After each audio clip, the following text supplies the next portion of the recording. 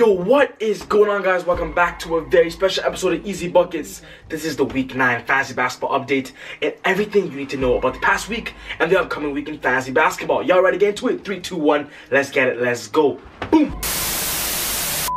This video is brought to you guys by SeatGeek. SeatGeek is a ticket app where you guys can buy tickets for a great price and actually know the value of what the seat you're buying. This app gives you access to a visual view of what you guys will be actually seeing when you guys purchase the ticket. So basically, it is everything for you guys all in one app. It is an app for sports games, concerts, you can name it all. So make sure you guys download the app and be sure to use my promo code EasyBuckets to get a $20 discount on your first purchase. So if you guys are new to the channel, we are a fantasy basketball channel. What I do is I talk to you guys about weekly fantasy basketball updates, the best waiver wires, the trade targets, and everything about fantasy basketball to help you guys win your fantasy league. What I personally do different here, guys, is I actually help you guys with your fantasy basketball teams.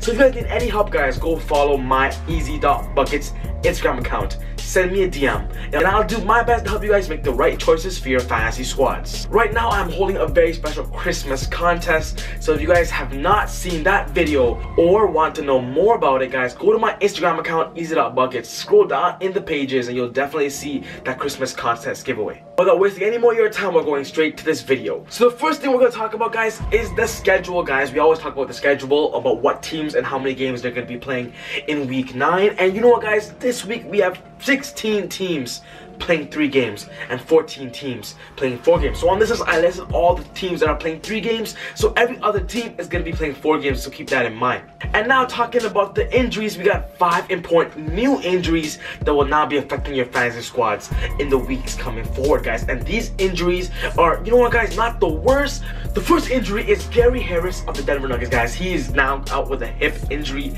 It is said to be about 3 to 4 weeks at least. Could be more if there's no setbacks, but if you want Gary Harris, it's a time to put him in your injury list. Brandon Ingram has missed the past few games with an ankle injury. Now it is confirmed. It says at least 1 week, so I'm going to put it at a 1 to 2 week basis for his ankle injury. Got TJ Warren missed the past week worth of games, guys. He also has an ankle injury, and you know what? His return is soon, but it's not confirmation, so he's still day to day. We got Paul Millsap. This is probably the biggest injury on this list. He got hit with a broken right toe. Right now he's had an MRI. We don't know the exact date, but in my prediction, it could be more than a month. Moving over to the player of the week, guys. This one player, guys, proved to us his fantasy value and just shocked all of us about what he can do and what happened to him on the team that he's on, and that's Jimmy Butler. In other words, Jimmy Buckets of the Philadelphia 76ers. Last week he averaged about 33 points a game, and you know what, guys, this whole week he had a back-to-back game of 38 points, made the Philly win, and he's scoring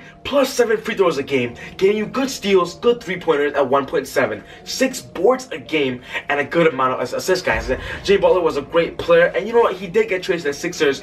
I personally thought his value would drop, but his value is slowly increasing playing with Embiid and Ben Simmons. So if you guys agree to that selection, hit that thumbs up button as soon as you can. Now we're gonna switch up to the players that their value is rising and their stock value is increasing. In other words, they're playing better and are overperforming than what they did recently. The first player on this list is Lonzo Ball of the Los Angeles Lakers. Because Lonzo Ball has been playing great fantasy basketball wise. He's playing basketball to what he did last year, and for the past week he's done great. He averaged almost 12 points, 8 assists, plus 2 steals a game, and that's what we want with Lonzo Ball, guys. A low-end point guard giving you plus 7 assists and plus 10 points with good steals and 3 percentages. Next up, we got Andrew Wiggins of the Timberwolves, guys. He's finally showing us some decent fantasy value. He averaged about 19 points last week, and you know what, guys? His minutes, if you watch that system play with Thibodeau, guys, he is now their starting shooting guard, not small forward, starting shooting guard with Covington at the 3, which makes his level of his scoring a little more effective. Andrew Wiggins is still not the fantasy player we want to be, but he is trending up. Next player is JaMychal Green of the Memphis Grizzlies, guys. He's had a great week since his return to the team. He's showing that he's going to be that player off the bench, that 6-man role that's going to be giving plus 15 points and a good decent rebounds. For the past week, he's averaged 19 points a game, 8.7 boards, and a high 2+ steals a game. And that's really great for JaMychal Green. With Jaren Jackson Jr. is still the starting power forward, and that will remain. Jaren Jackson Jr. is known to get in foul trouble, but JaMychal Green is that 6th man off the bench. Next up, we're switching to the stock value drop. This one player that their value is slowly dropping, and I suggest that you guys act quickly. But in this specific person, I just want to say he is gonna get better. But right now, with this specific situation, there is a risk of value drop. And this player is Chris Middleton of the Milwaukee Bucks. Guys, over the past week, he's averaged only 10 points a game, 1 assist, which is not what we want from a 20+ point player like Middleton. We expect him to do so much more for our team, to get steals, get threes, get free throws.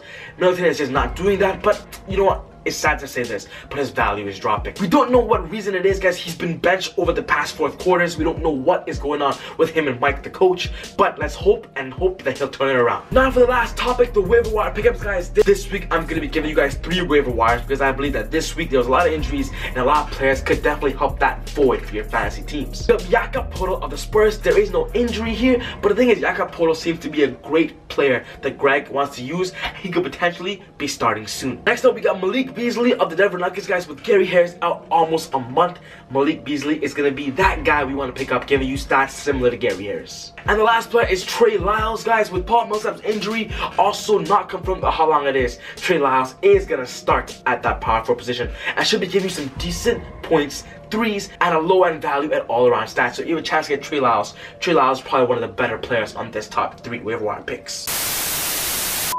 Alright guys, well that wraps up the video on the week 9 fantasy basketball update. If you guys enjoyed the list and enjoyed the video, guys, make sure to hit that thumbs up button and I'll definitely appreciate that. Once again, if you're new to Easy Buckets, guys, hit that subscribe button and don't miss any of these weekly update videos by hitting that bell. But if you guys have any questions, put that down in the comment section down below because I want us to start a discussion because that's what fantasy basketball is all about. But other than that, guys, take it easy. God bless, and I'll see you guys next time on Easy Buckets. Woo! I feel like Usain in the cheetah print.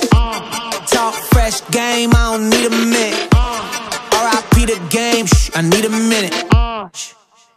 Okay, let's proceed with it. I'm in the house, got the deed with it. These bozos always sneak this and they taking shots. I'ma keep with it like no, this big business.